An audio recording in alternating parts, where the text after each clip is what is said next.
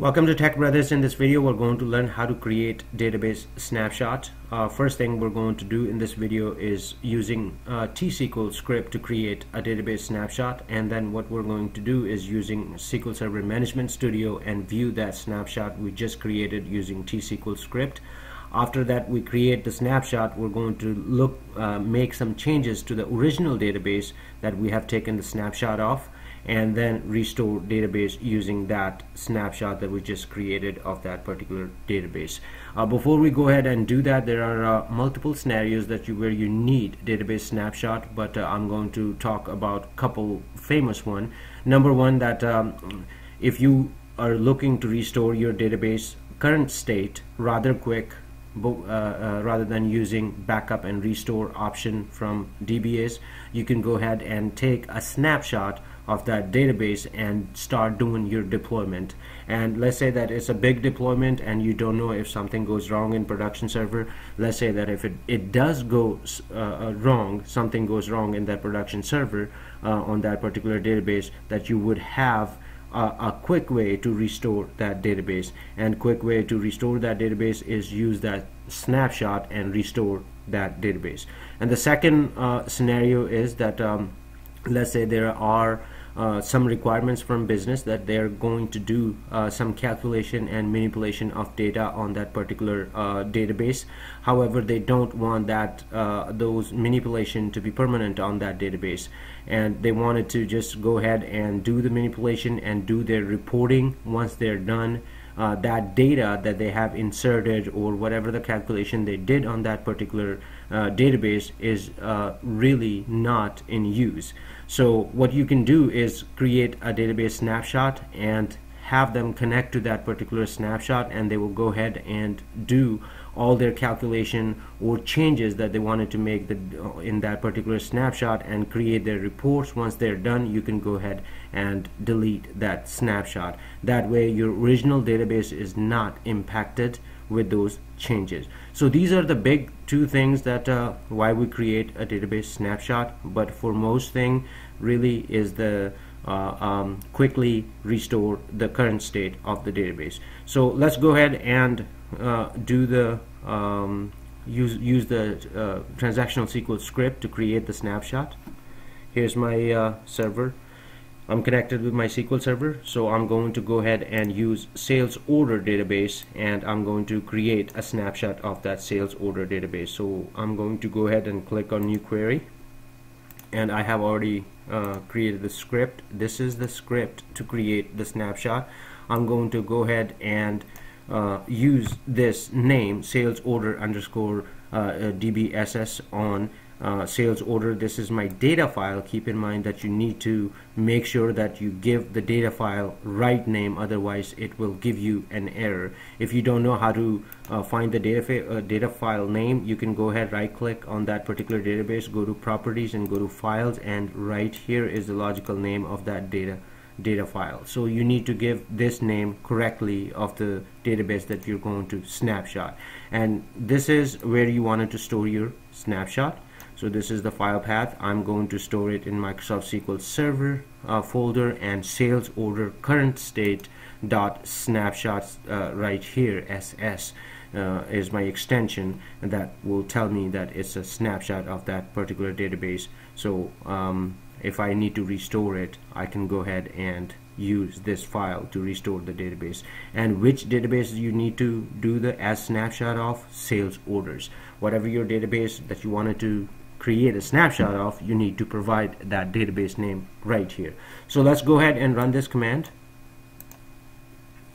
As you can see that the command completed successfully. That means that we have this snapshot already created. Let's look at the right here. There is no snapshot, as you can see right now. If we refresh this and click on plus sign, you will see that right here was our name, and sales order underscore DBSS snapshot is created. Let's see that if it looks the same.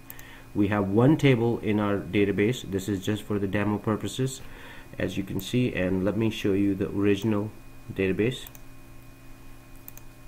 Original database look like this. So we captured the current state of this particular database, so we're good to go. Now this is where you will make all your deployment to the original database right here. This is the first scenario I was talking about, but the second scenario that I was talking about, this right here, is your snapshot, and you can give your basically direct your client connection, which is your business, in the second scenario. If you wanted to look at that way, you can go ahead and direct your client connections to sales order underscore DBSS, and they will make all the changes that they wanted to make in this particular snapshot, make their reports. Once they're done, you can go ahead and delete that database snapshot right here. So we're gonna go ahead and make changes to the original database. So I'm going to go ahead and close this.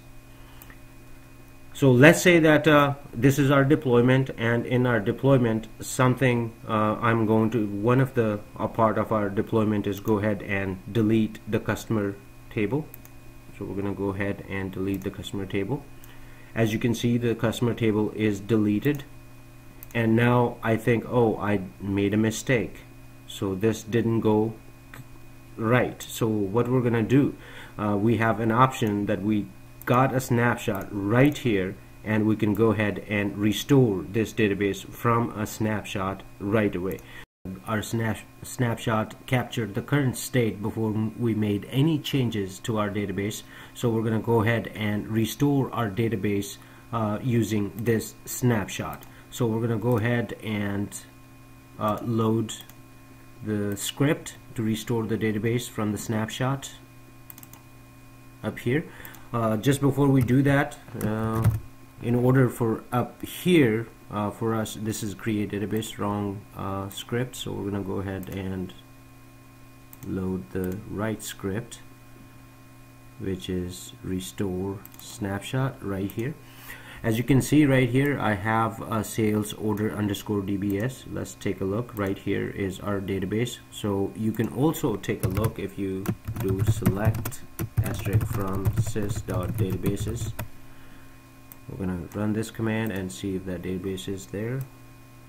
This is our snapshot right here, sales order DBSS. You can copy it from here and paste right here.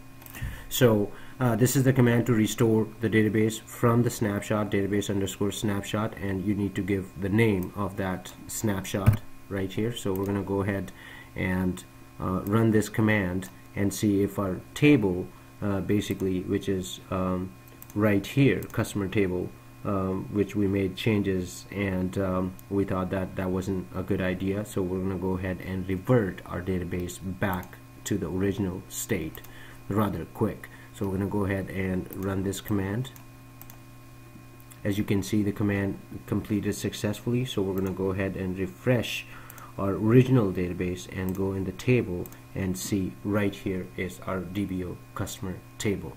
So this is one way that the first scenario that I discussed, that you make some changes and the deployment doesn't go well, so you need to restore the database prior to all the deployment that you did. So this is the best way to do it.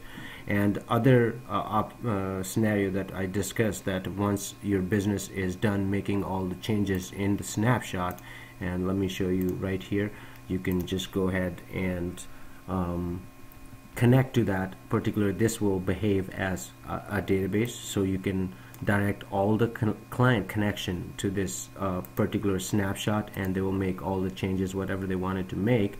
This will not impact your original database and get their reporting going. Once their reporting is done, you can go ahead and right click and click on delete this snapshot. Make sure that you click on close existing connection, because if there is a connection open to this particular snapshot, it's not going to let you delete this snapshot. So we're going to go ahead and click on close existing connection and click OK.